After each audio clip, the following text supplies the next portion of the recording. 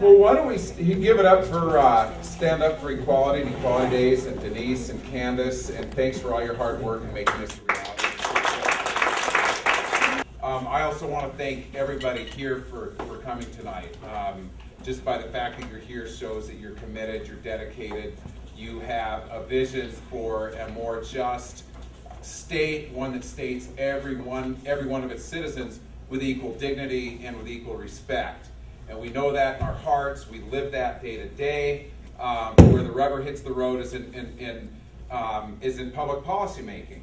And that's where we can hopefully transform our values of dignity and respect and equality into public policy. And so the workshop tonight is geared towards kind of a generic view of lobbying at the legislative, the state level. And then we'll talk a little bit about communications. How do we talk about this stuff in a way that is going to make a difference with our audience, the people we're trying to reach?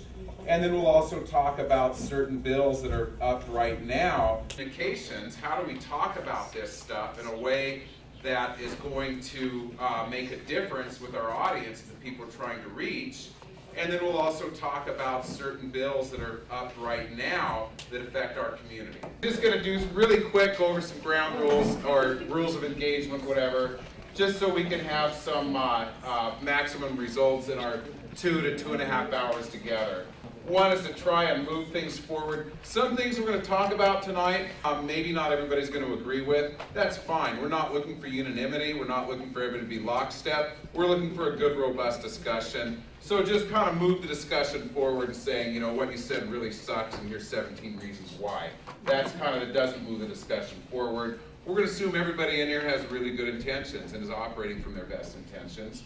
We're going to try and stretch a little bit and try to open up some minds here, our own minds, even as we're trying to open up the minds of our opposition. We're going to check our minds as well. And then, I don't know, active listening it says. So we're going to try and do active listening.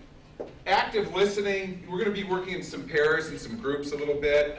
Just basically listen to what your partner's saying, listen to what the person speaking is saying, as opposed to what I tend to do quite a bit, which is when you're talking to me in a group, I'm trying to figure out how I'm going to react to what you're saying so that you'll understand how smart I am.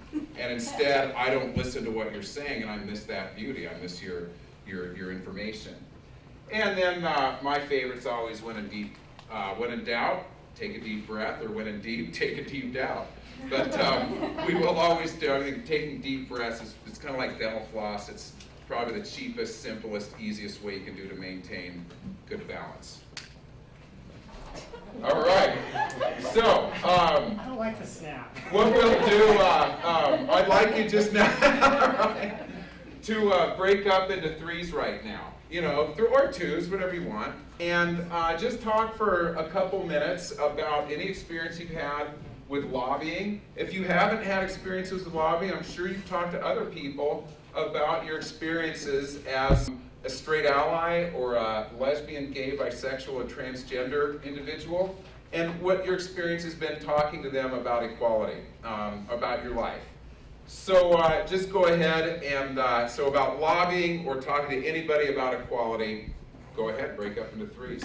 Agenda, how to lobby 101, a little bit about messaging and how to talk about LGBT issues with lawmakers and the media. And then, probably won't happen, but it's always good to be aware of this stuff. Sometimes there's some tension, confrontational moments, things like that. A little bit about how to deal with that. I'd like you to talk about your experiences more.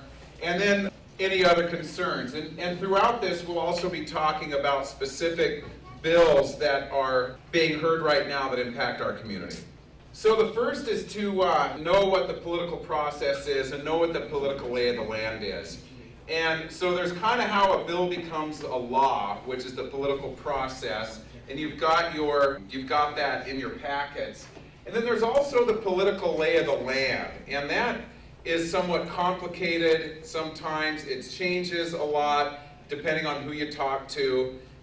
So it's just really good to have your own, to talk to a lot of people, develop your own analysis, bounce that off of other folks, and figure out what is really happening in the legislature that impacts our bills. We're going to be talking a little bit more about that in a minute. The other thing is to really know what your own motivations are and know whether you're in this just for the short term, the long haul, what you're willing to fall on your sword for, what you're willing to compromise for. And that really comes from knowing what your own values are and really knowing what motivates you. And, you know, it's the art of war. Know yourself, know your enemy. 1,000 battles, 1,000 victories. So our community has had some victories over the past decade and a half or so. It hasn't all been a equality wasteland out there. 1995, Nevada was the 13th state to pass comprehensive hate crimes that included sexual orientation. 1997, Senator Lori Lippman Brown introduced a bill to repeal the sodomy law. She paid a price for that. She lost her election 1 year later. 1999 was the Employment Non-Discrimination Act that featured that a lot of people in this room and elsewhere worked really hard on that. The ENDA bill is a good case study because it meant that it wasn't just up to the queer community to get that legislation passed. Now, certainly many people who were LGBT worked on that issue, but we also built allies. And having allies is going to be really important as we move this stuff forward. So we can't do it on our own. In terms of the political process, you have your how a bill becomes a law, kind of what we all dreaded in civics class. And then we also, have this 120-day session. And what that means is that there's deadlines. There's a lot of deadlines. Friday is the deadline, for example, that unless you have your bill passed out of committee by Friday, that bill is dead. And so nerves are really frayed. Everybody in every interest group and just about every legislator has their one bill that they're really trying hard to move out of committee. And so it's a very frenzied time. The next big deadline is going to be coming up the day before Equality Days, which is that bill has to pass out of the House of Origin. So if there's a bill introduced to the Senate and it passes in the Senate committee, it has to pass out of the Senate in order for it not to be dead. So any bill that's even passed out of the Senate committee or the Assembly committee that does not pass by the full House by April 21st is dead. The political climate, so those deadlines means things are very frenzied. It means that there's a lot of pressure, a lot of tension, things like that. Back in, anyway, so we won't go back in the olden days, but it was different, as somebody might have said a long time ago. But it was, things were a lot more easy, but now it's really rapid. Now, the political climate, the Senate this time is everybody knows, is 12 Democrats to 9 Republicans. The committees each have 7 members. They have a majority Democrat on it. Assembly is 28 to 14. That's 2/3 Democrat. It means it's a veto-proof majority in the Assembly. Those committees are made up of between 11 and 14 people with pretty much overwhelming, just a little bit of minority representation from the Republicans.